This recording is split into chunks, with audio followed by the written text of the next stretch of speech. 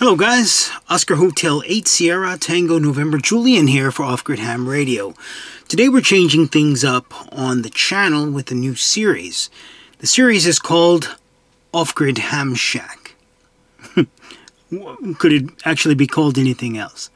So, a quick explanation. Over the years we've focused almost entirely on man-portable off-grid field communications. The reason for that was man-portable field communications, away from your cars, away from managed campsites, away from diesel generators and things like that.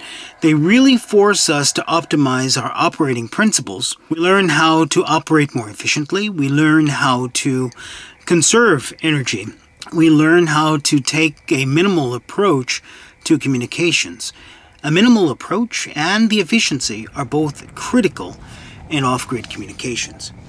Now, it may be a little difficult to understand why the heck we might start focusing on off-grid ham shacks. Well, it's actually quite simple. When we're talking about emergency communications for the community or survival radio for our groups or families, it's important that as many of us as possible have the capabilities of supporting the community or our individual groups. For example, running a WinLink station or a 24/7 JS8 call station, a VAR AC station equally up 24/7. Running a packet radio station on VHF or a VARA FM station on VHF or UHF. All of these things require operators who are dedicated to providing these services to the community or our individual groups. In order to do that, these stations need to be autonomous in that they are resilient, able to withstand a grid failure or anything else that might cut electricity to our homes or ham shacks. Now, before we move on, there's two companies supporting this video. The first is Power Queen. Power Queen provided a 100 amp hour lithium iron phosphate battery to power my ham shack. This 100 amp hour battery is the core of my off-grid ham shack. It provides power to all of my computers, my lighting, my radios, my amplifiers, absolutely everything with one exception, the diesel heater to heat the ham shack. We'll come to a video on that later on. Anyway, the other company supporting this video is Genasun, who provided the charge controllers for the various strings of solar panels I have coming into the ham shack. So, show some love to Power Queen. Show some love to Genasun. You guys have actually already done so with Genasun over the years, so that's great. Thank you. And stick with me, and I'll tell you more about it. All right, guys, let's go. You are listening to the Emergency Broadcast Systems. This station broadcasts emergency news and official information on the air for assigned area.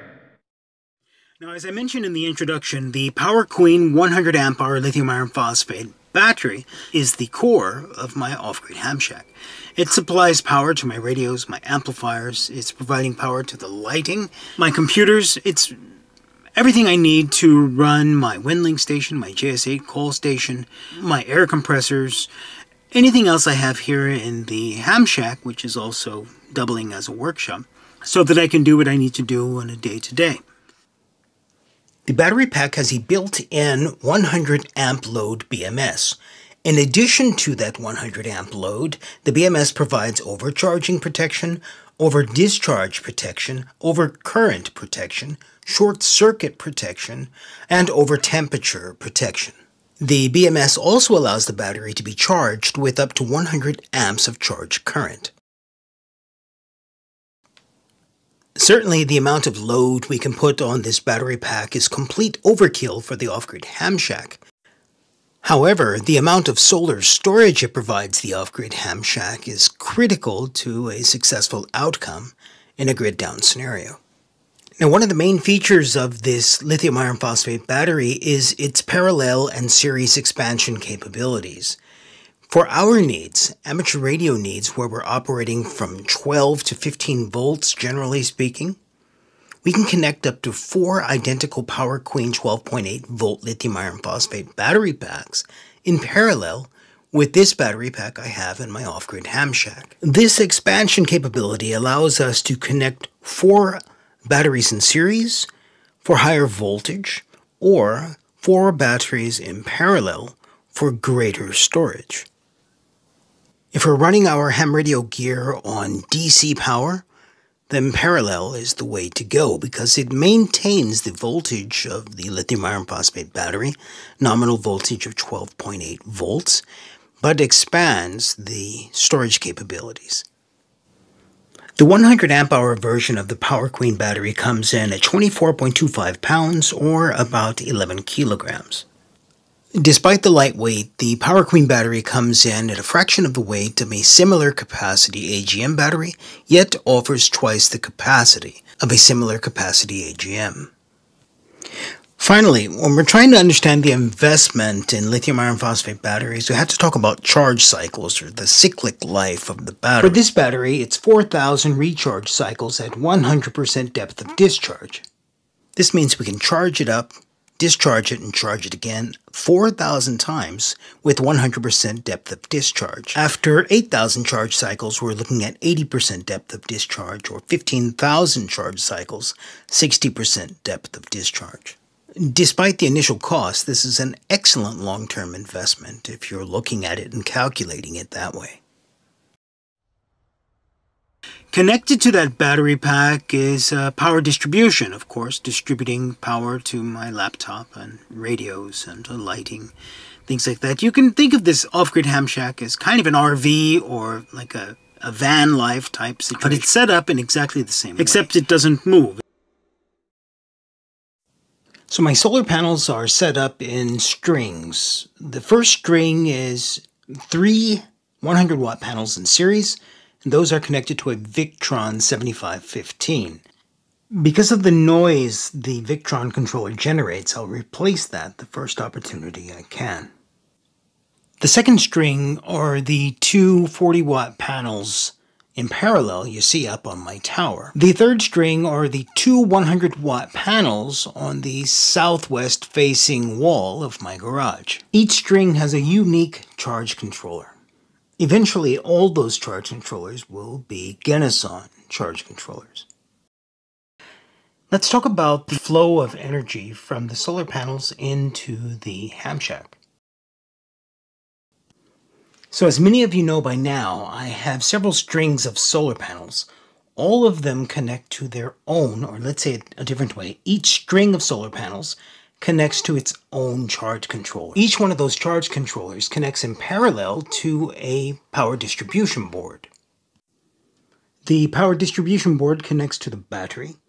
The battery connects to a massive 300 amp kill switch, which in turn connects to another power distribution board, which provides power for my radio equipment, my laptops, and an EcoFlow River 2 Max. The EcoFlow River 2 Max is given its power through its DC input port on the back of the device. That power comes from the load port on the Victron 7515 charge controller. The EcoFlow River 2 Max provides a redundant power supply for my critical communications gear.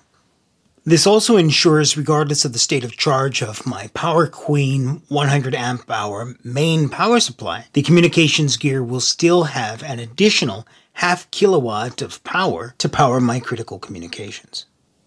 Is it overkill? Absolutely.